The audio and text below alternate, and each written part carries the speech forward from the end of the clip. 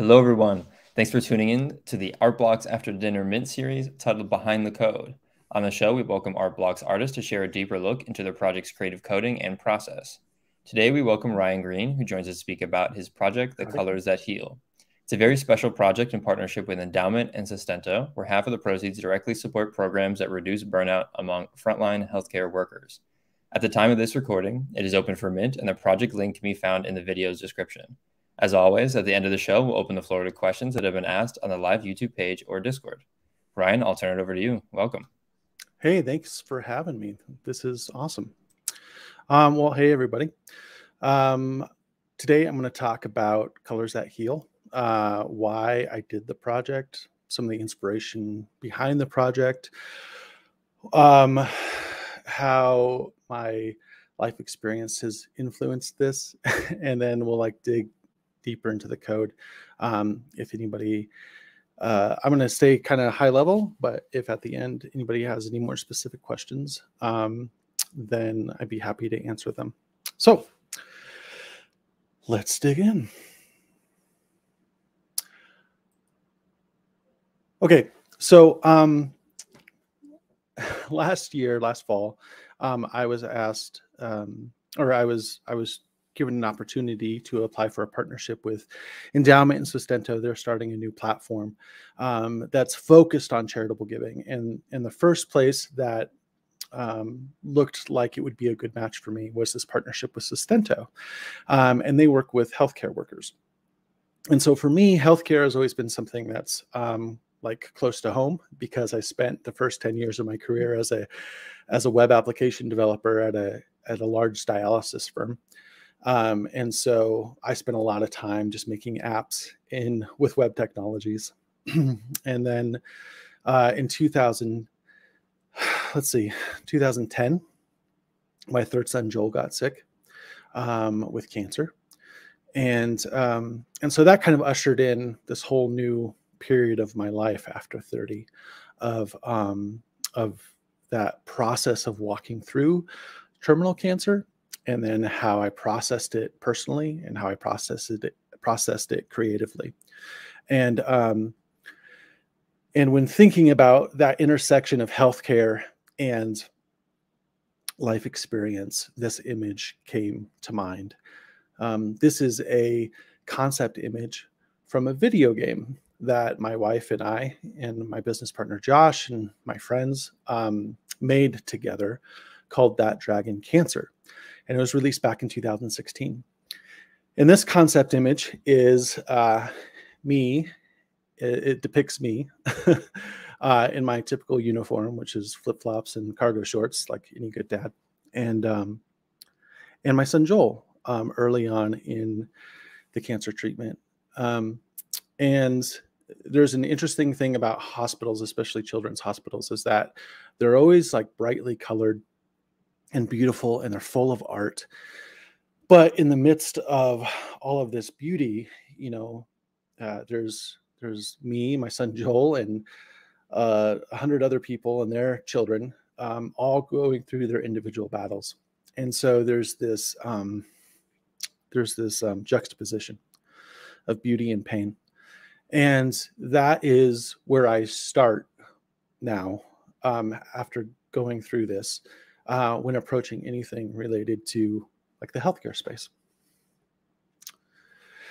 Also, throughout this experience, a lot of times in my art, I look for metaphorical ways to represent things.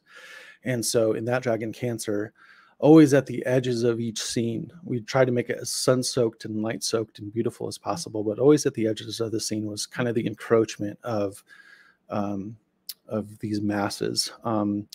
And I kind of imagine tumor as like this, tree that keeps growing and gets all tangled. And there's a certain beauty to it, but there's also a certain ominous presence there.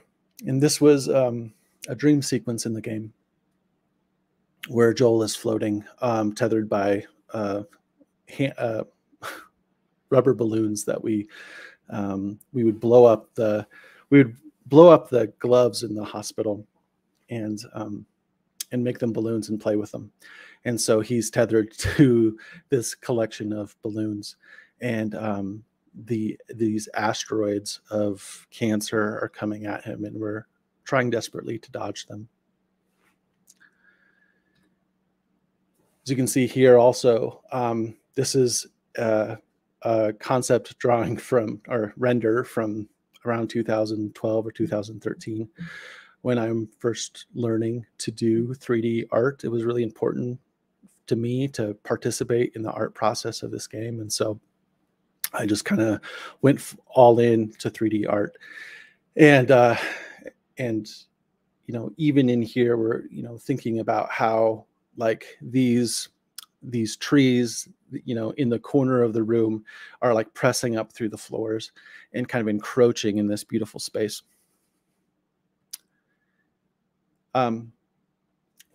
So that was the 3D practice and the video game practice. I wanted to touch on really quick, like, where I've been going with my generative art practice. And in my generative art practice, I'm really enamored with autonomous agents and what are called boids, or flocking behavior. Like, if you've ever seen starlings in the sky flocking together in these murmurations, or fish, schools of fish swimming around, I just find the movement mesmerizing.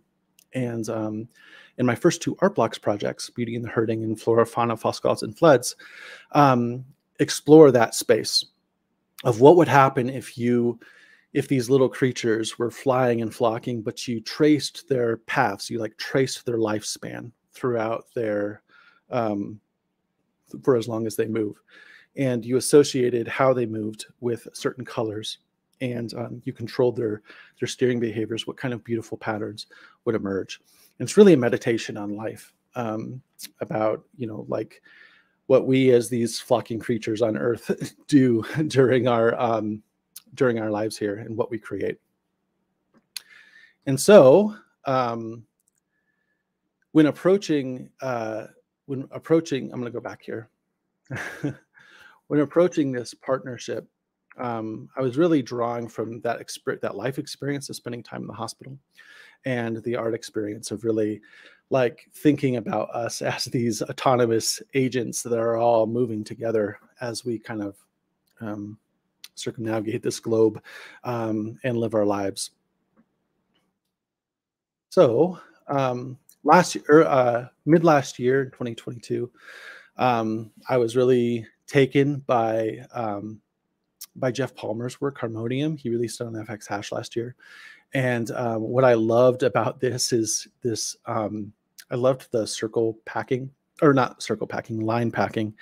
And it wasn't really line packing. It was more, it was a different type of algorithm, but akin to flow fields, where you have these lines that are approaching each other, but they're never intersecting. And they create these beautiful tangled webs of lines. And I was really taken by that. Also, at the time, this is a project in progress for me.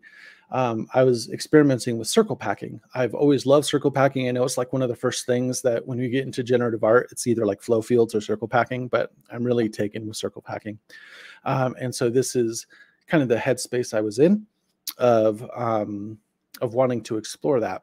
So while I was waiting for flora, fauna, I was waiting for feedback on flora, fauna, fossilized and floods from art blocks. I was working on this, and I was also experimenting with line packing.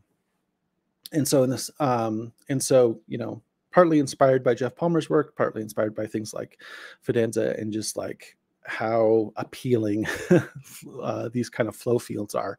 I started to combine Boids and the autonomous agent behavior that I've used in previous projects, but then applying them to a context where lines can't cross or intersect, they just approach each other and stop. And so these were some experiments back in July, before I started the endowment project in October. And so this is, you know, some prints from my sketchbook here. in all of these scenarios, what I do is I would release these Boids. Like if you imagine releasing school of fish into water and giving them directions to swim, and making sure that they never overlap each other, that they always approach each other, but that they're never overlapping. And then when they approach each other and when they dead end into each other, they die. And so that creates this kind of organic collection of lines. And so what I was experimenting with is like, how can I control this flocking behavior in a more like structured way? And how can I make it look organic? And as you can see here from another concept screenshot from the game, like I tend to circle around like sacred themes. And I found this idea of stained glass and kind of the sacred nature of mixing the organic with the structured to be really appealing. So where did I learn about autonomous agents? Well, I learned about them from Daniel Schiffman. This book has been really helpful in my processes, both for game development as well as for generative art. And I highly recommend buying this book. It's free though, and you can buy the PDF, but I really recommend it. And autonomous agents, just to kind of get into it, are highlighted in this chapter. So we're going to take a look at this chapter. So autonomous agents are analogous to vehicles and steering. Like the idea is that you would have a vehicle and you want to steer it around the screen. And so you have your velocity and your desired velocity. And as your desired velocity exerts force on the vehicle turns. But it can't turn right away because it's already going in a direction. So you have to push it. And when you push it, you start to get behavior like this, where as you're moving the target of their attraction around the screen, you start to get these really smooth lines, or smooth steering behavior. And so what you can do is you can control how hard you steer, like how much pressure that you exert. And you can also control how stubborn the Boid is, how quickly it is to turn around. And so there's there's a seek steering behavior. There's also arrive steering behavior. And with arrive steering behavior, as they approach their target, they start to slow down. And so you'll see that as it approaches the target, rather than keep moving, it kind of slows to a stop. And so that is where I started with this exploration of what I was going to do with the endowment project with Colors That Heal. And so to that end, let's see. All right, so we're going to start in kind of this uncovering the code of Colors That Heal with Boids and SDFs. Okay, so Boid behavior is the steering behavior, and SDFs are what are called signed distance fields. And I'll kind of get into the details of that, but basically it's a way of controlling the boundaries of something, where you can say, I want to make sure that the distance between one point and another point is not greater than a specific diameter in the case of a circle. And so what you can do is that if the Boid goes beyond the boundaries, beyond the distance of a circle, then I can make sure it dies, and that what's left is a circle stencil. So I go into this code here and show you what happens. So we're going to start with dropping these Boids on the screen, and they're going to steer in random directions, but they're going every which way, and you can see they become a tangled mess pretty quickly.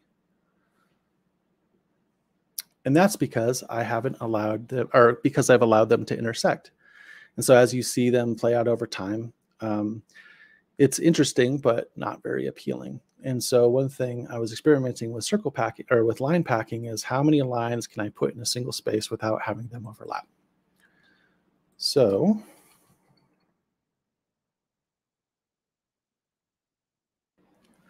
in this case, what I do is I'm not controlling where they go. I'm just controlling whether or not they intersect.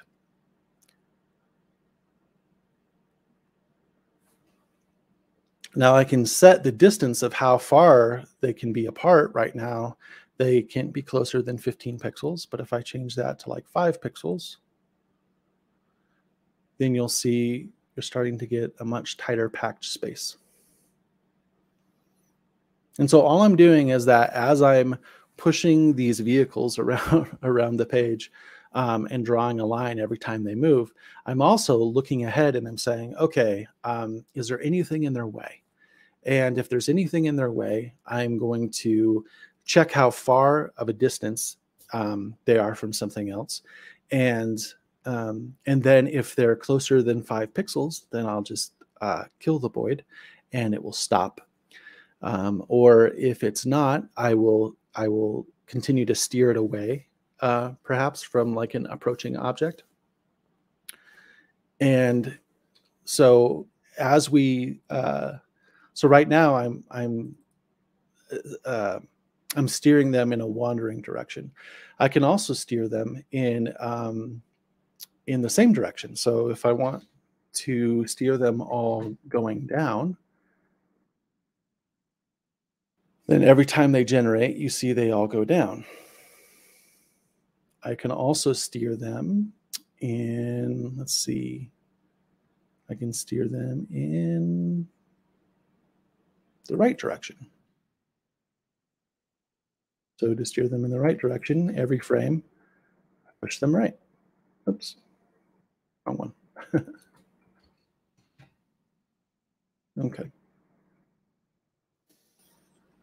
So what I started to do is I started to combine this idea of signed distance fields of controlling how far they can go and what their boundaries were, and different steering behavior to start to create some interesting shapes. So what I'm going to do is I'm going to turn on signed distance function. And what this is going to do is it's going to test if the Boid is further away than about 200 pixels from the center of this circle.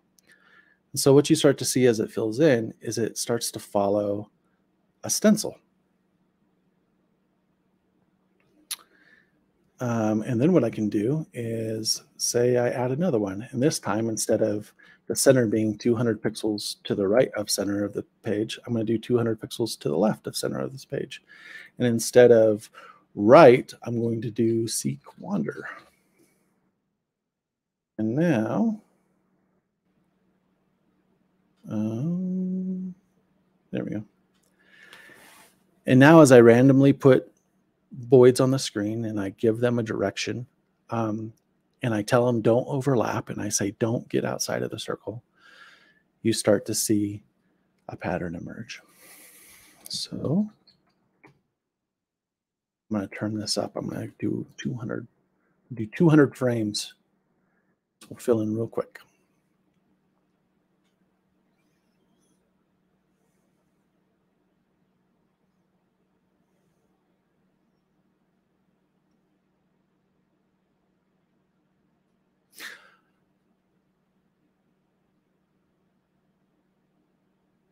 So this comes with some drawbacks. You can see that, like, as I'm randomly picking a point to spawn from, there might be some incomplete fields, or I'm sorry, incomplete edges. But the longer I keep going, the more random numbers I pick, eventually the space fills in. And you can see you get a much different effect from when like they're really close together versus when they're far apart. Like if I were to go back to 15 pixels, you can see it's much less dense and it gives a much different feel. But what I liked about this is that it felt very organic. And as you know, with like my previous experience, I'm always looking for like the organic mixed with the structured and kind of where they collide. Kind of like medicine, how, you know, we're dealing with DNA, and we're dealing with disease, and we're dealing with all those things, but then we're trying to put constraints around it.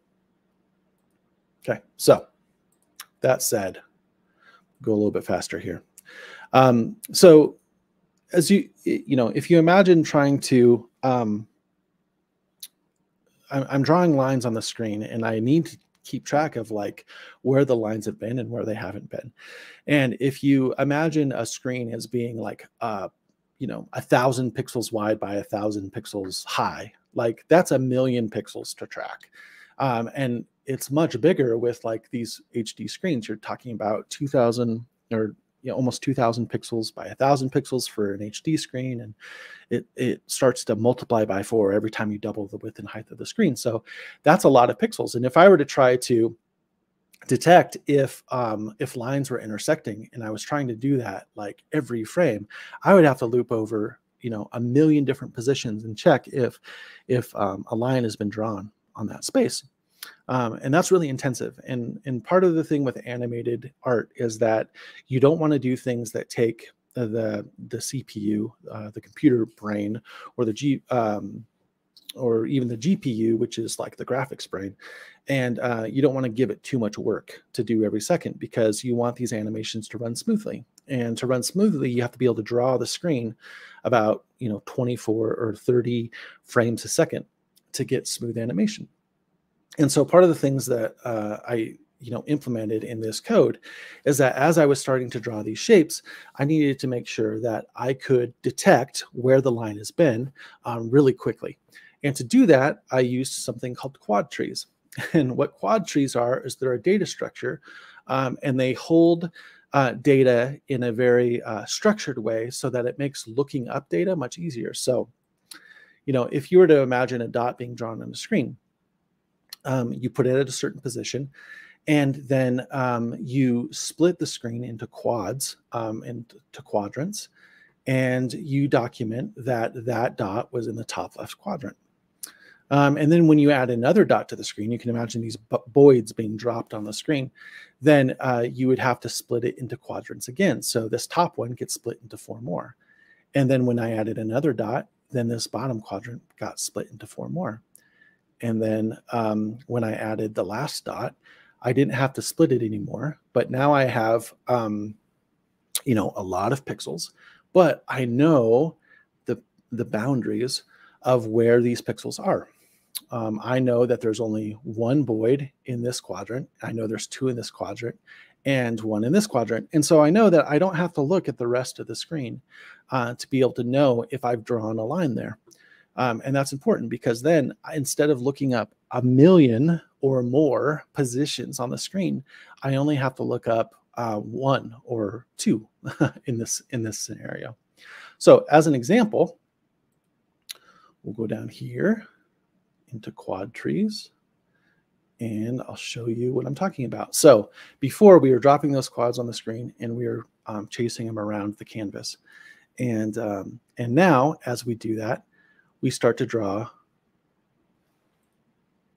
a quad tree. So I'm going to turn this down a little bit. Okay. Oh, a little bit further. No, let's do less than that. Let's do like 10. I want it to stop sooner. There we go. Okay.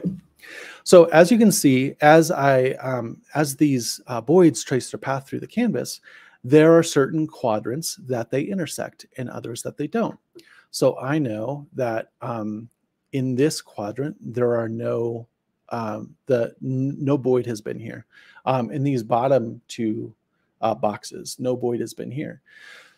So as I have a boid traveling around the screen, I don't have to check everywhere. I just have to check in its most localized quadrant. So if I was tracking, I don't know if you can see my cursor, hopefully you can, but if I was tracking one of these lines and I wanted to see, hey, are there any intersections I need to be worried about? Are there any points I need to be worried about? I only have to look in this area of the screen to know if there are.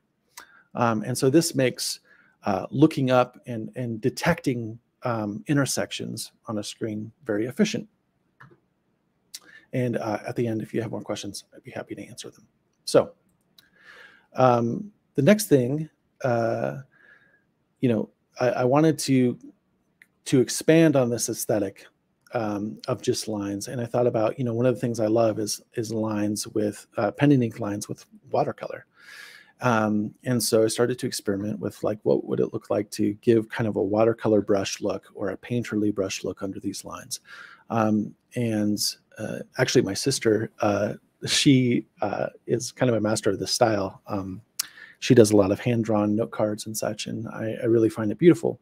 And so I was mixing kind of these pattern of non-intersecting lines with a watercolor feel. And so to do that,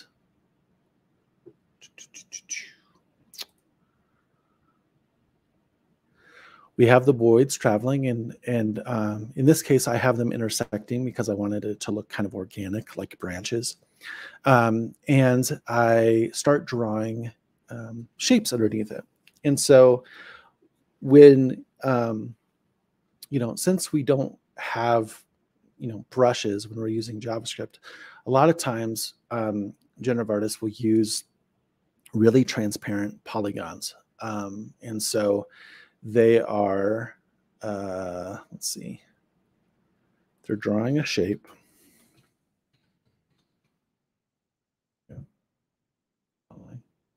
Okay, so what's happening is that every time I move a Boid, I am both drawing a shape and then I am drawing a line. And so I have a background layer for drawing the shape and I have a foreground layer for drawing the line. And when I draw a shape, let's see. Here we go. Okay, so what I do is I start from the point on the screen that the Boid is at, and then I draw a circle around it. And I draw that circle by, if y'all remember your high school trigonometry, by tracing or by setting the angle from 0 to 360 degrees, or in my case, I'm using radians. So I'm saying 0 to 2 pi. That's how many radians are in a circle. And so by incrementing over all those radians, I trace a circle. Then the other thing I do is I use cosine and sine. And cosine and sine are the length of the adjacent leg and the opposite leg of a right triangle. And so as I'm going around the circle, I'm using the point, you know, like say I was going from here. Here, let's draw on this.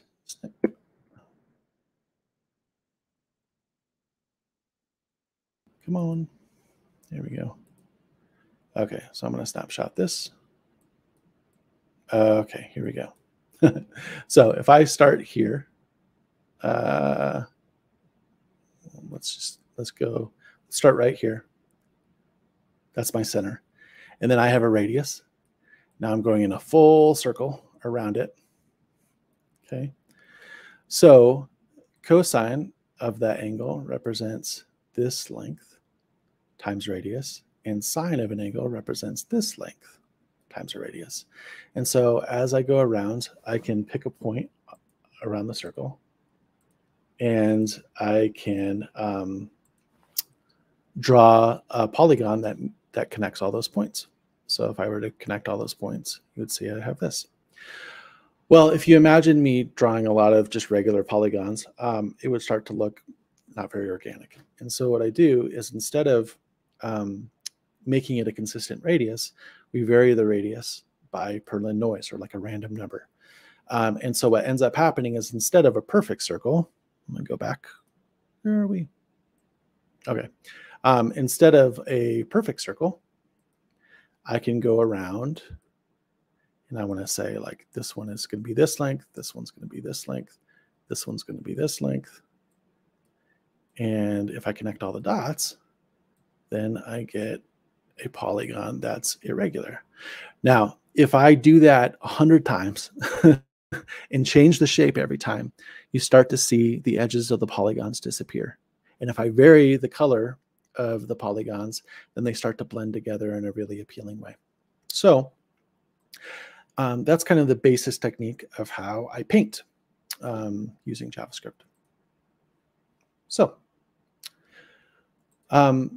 when I was commissioned to do this project with Endowment, one of the I was already playing with lines and sign distance functions to control like shapes and make circles and squares and things like that. But I wanted to do something more complex. And so because this is a project that uses the ArtBlocks Flex engine, not everything in the project has to be on chain. You can pull in resources off chain. And so one of the first things that I did to kind of experiment with this concept is I generated some healthcare images in black and white on Midjourney, which is an AI service that allows you to generate images based on a text prompt. And so I started experimenting with, okay, could I apply the style of lines and stencils using sign distance functions, but instead of using sign distance functions, maybe I could use a black and white image. And I could say, I want to use this pattern on this shade of black, and I want to use this pattern on this shade of black. And if I, again, I'm gonna kind of draw rough lines here. Oops. If I could roughly take the shade and say, this color of black gets straight lines, and this color gets wavy lines, then you can start to see how putting those together could create a very organic and varied pattern. And so as I took these images in and I applied the style to them, I found them really appealing. They were organic. And so when we're thinking about themes of like disease and burnout and healthcare overload and patient care and patient suffering and hope and all of those different things, if we mix kind of like the personification, or not personification really, but like the aspect of making disease and medicine and all of these things kind of an organic thing. And then we juxtapose that with like these emotional scenes that I found it to create really, a really warm and beautiful feel, but like kind of soaked in emotion. And so this was another prompt that I did in Midjourney. And it's amazing that these comes out this way. And you can say like black and white, you can say pen and ink, like you can give it a style. And then I just applied that style over it.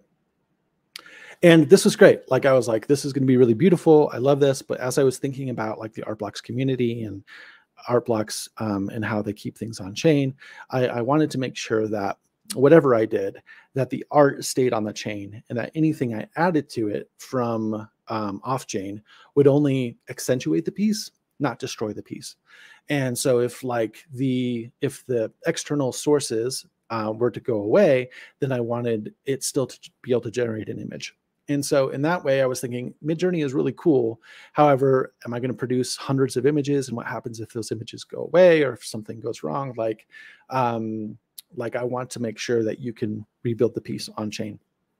And so I thought, okay, well, I'm not going to be able to represent these representational organic forms that are highly detailed in JavaScript code. There's just like, it'd be too much code and it would be really complex. And so I started to think about, well, what if I went back to the shapes and went more abstract? And, based on that,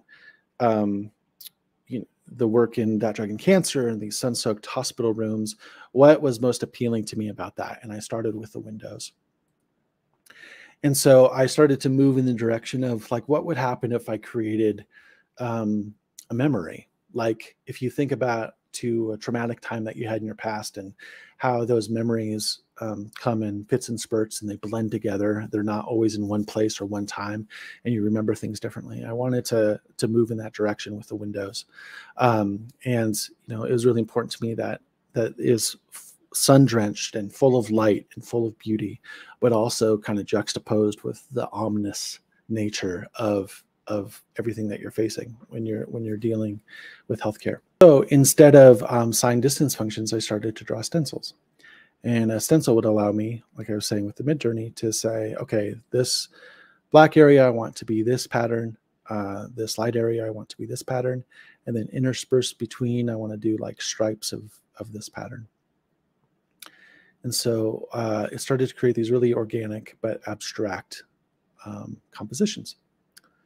And I liked it. I really liked how it was going, but also it felt really abstract, and I wanted people to be able to connect with the piece in a personal way. And so I decided to go even more representational. Can see it filling in. All right, let's stop that. And so I went from very abstract sets of windows to drawing a room.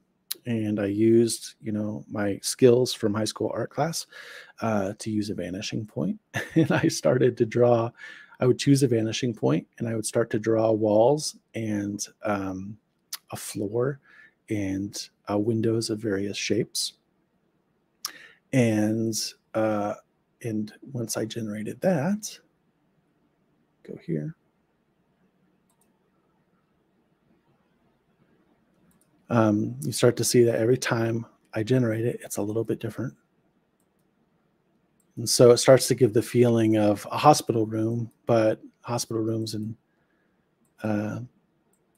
different locations. And so using this as a stencil, I could start to draw my Boids on top of it. And once I did that, I started to get like organic feeling watercolors with like stencil or with inking on top of it. And it started to feel, I think, really beautiful and natural, and started to approach the kind of feelings I was going for of organic shapes. But I still felt like it was a little bit messy. Like I really love the organic nature of this, but it had a tendency to be kind of messy and have a lot of gaps. And I was feeling like I could stay organic, or I could go a little bit even further and give myself some rules. And so I gave myself some rules of composition. I decided to move away from kind of organic shapes and move back to primitive shapes. So I give myself permission to use cubes, rectangles, ellipses, circles, and triangles. And I wanted to, giving myself those rules, explore what it would take to generate an emotive scene with simple shapes. And so one of the things I started with was people. I really wanted there to be a sense of people in these scenes, but I didn't want it to be kind of kitschy. I didn't want it to. I wanted it to fit into the style, and so my first attempts kind of looked a little bit uncomfortably close to like Handmaid's Tale. So that's not really the message or feeling that I wanted to communicate. But I wanted to communicate like an emotive feel with characters. The same thing happened, and so to that end, I decided to go fully abstract and give myself even further rules. Like I'm going to stick to shapes, but I'm going to use tiling, and I'm only going to allow myself squares and quarter circles. And what kind of pictures what kind of feelings could I evoke using just those simple shapes? And so again, I'm thinking about the past. I'm thinking about memory, how it all kind of blurs together, how what you remember is the silhouettes, you remember the reflections, you remember the shadows, but you don't necessarily remember everything that happened in the midst of trauma. So I started to experiment with, like, could I generate some known shapes, and then could I generate some noise and make it all fit together?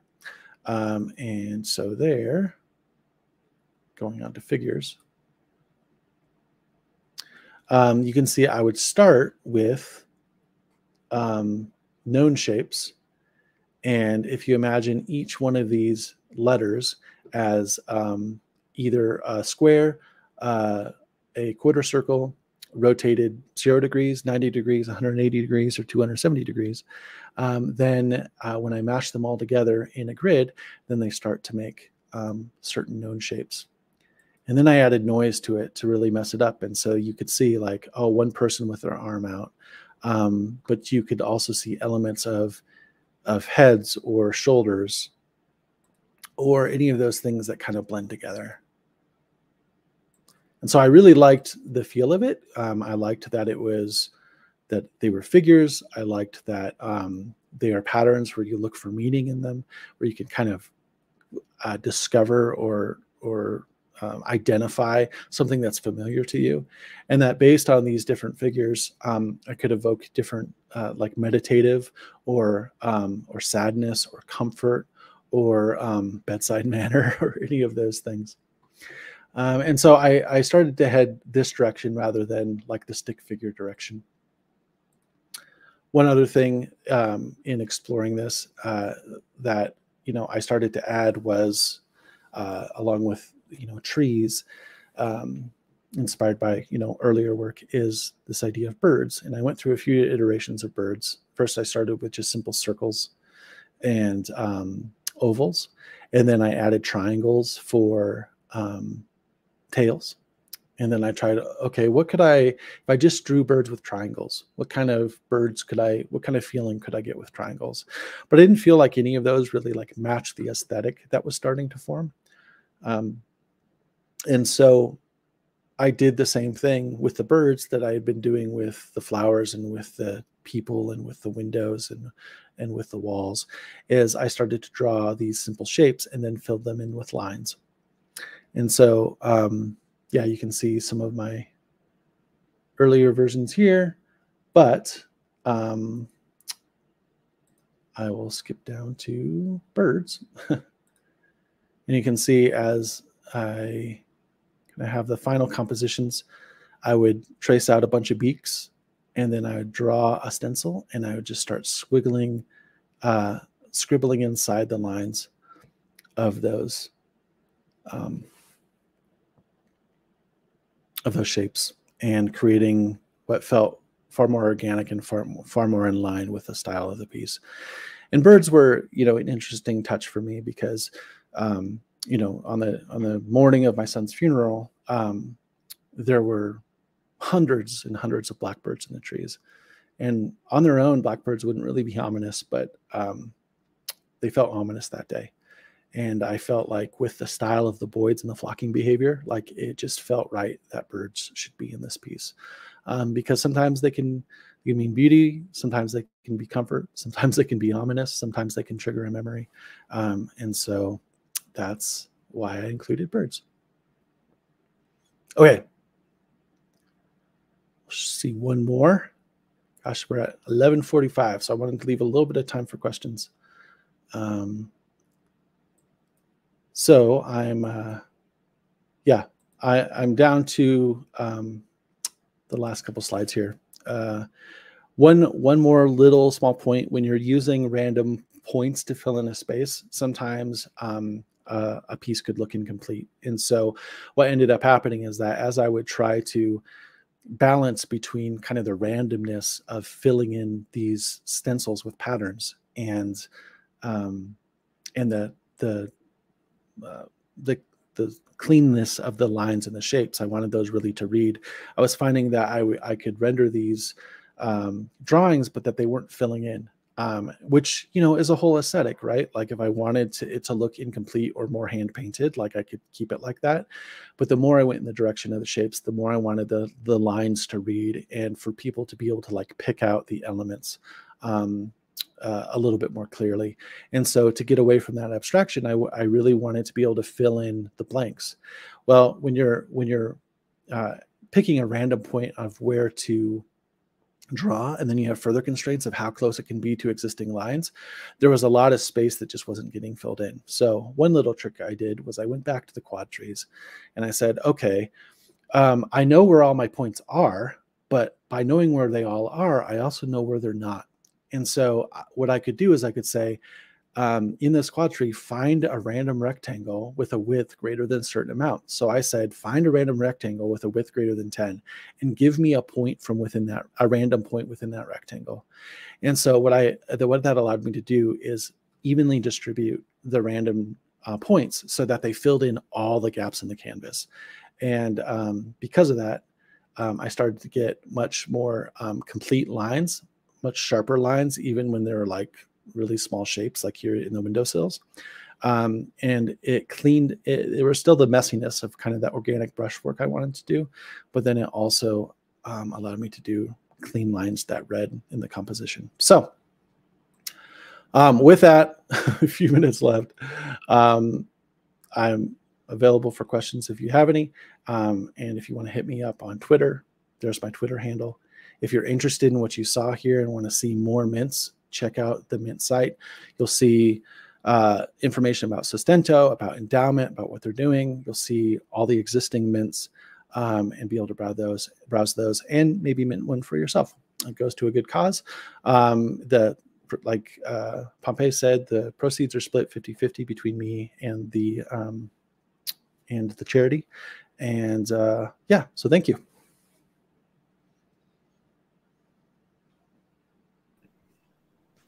That was great, Ryan. It's I don't know, going through the entire process and also touching upon so many different like technical components. I feel like it's going to be a very rewarding video for people who are watching and also to return to in the future. I think my first question is, as you were doing the Boid generation, there's kind of video going around that I saw on social media of like it's a neuron or a brain cell or something that's like seeking a connection. So it's kind of it's kind of like squirming and looking for the next one. And I couldn't help but think of that. And you mentioned it here with Beauty and the Herding and Flora Fauna. And there's this organic theme that, you know, runs through all of your creations. And I kind of just wanted to hear more about I don't know, the trend of that in your work and how you seek that out. And I think in talking to other artists, it's such a difficult thing to create organic structures and feelings and in works when I mean it's created through something that I guess is not alive, right? Your computer. So right. Yeah, I would love to hear just like more of your thoughts on that. What I love about algorithms, like life algorithms and things like that, is that you can apply very simple behaviors to these Boids, but then as soon as you watch them work, you start to assign meaning to it. And so even like, I'll just do a few of these random Beauty and the Herdings. What I love about it is I have these little pack of Boids, and I say like, hey, I need you to stay close together, and I need you to seek like the average location of everybody like you. And so you have these packs of Boids that are just kind of like switching directions, and they start, and then I have them chase the sheep, and the sheep are the ones that are just kind of rolling around the globe. And you know, immediately you start to like root for the sheep, or you start to root for the wolves. Because as you see them do their thing, you start to assign, like I said, meaning to it. And so sometimes you'll watch these animations. I'd encourage you to go to the Beauty and the Herding on Art Blocks and just watch some of these animations, because some of them are really slow and methodical and some of them are really fast. But you'll notice sheep running away from the wolves. You'll notice like one sheep kind of peeling off and just being all by themselves. You'll see one that's just like making circles. And what I love about that is simple behavior creates narrative in our minds, because we are creatures that look for patterns in the chaos. We need patterns in the chaos. And so just like that meditation of looking for pattern in the chaos, whether that be through your spiritual practice, or whether that be through, you know, processing your own trauma or your own memories, like I think we all have a different lens into that. And I find that really fascinating. A lot of times this was in Beauty and the Herding, it's a lot about this idea of wolves and sheep, and how wolves chase sheep and how sheep run away, but that how sheep left to their own devices kind of flock together and they move in individually creative ways, but also collectively creative ways. And I just find that really beautiful. And so when I went to Flora, Fauna, and False Gods, I was looking at, okay, if at a high level, like a global level, you were to watch all these creatures move around the earth, and what patterns would their lives make? What I wanted to do with flora, fauna, false gods, and floods is zoom in. Like, what are they making? Like, what are their individual lives look like? What are they drawing that inspires them? And so I was thinking about us as humans, like, what do we draw? Well, we draw idols. Like, we have our gods, right? And we come up with lots of them. And there's kind of no telling what the real ones are and what the fake ones were, except for time, right? We also love beauty and nature. We draw, insect. We are infinitely amazed by the intricacies of insects and birds and plants and all of these things. So what would happen if all of these Boids worked together to draw something that they found beautiful? And then what would happen? I'm going to refresh this to a new one. What would happen if, the forces of nature, I call them floods, were to like move these Boids involuntarily? Like, how would that affect what they draw? And so that was just kind of a meditation on like, hey, like we all make these beautiful things while we're alive, but we're like moved by forces beyond our control. And so in that way, as I zoomed in on all of these pieces, you'll see that rather than chasing or running away from each other, they often dance around each other. So a lot of the movement in flora, fauna, and false gods is about like moving in relation to each other, like dancing together, and what kind of beautiful things you can make as a collective, and where it kind of goes wrong. And so with Colors That Heal, it was kind of went back to this, like, if these creatures were looking to like intersect and branch and grow off each other and create these like more organic structures like cellular automata or like trees and plants and how they grow and branch and interact with each other. Like, what does that represent? Does it represent like beauty, or does it represent disease? So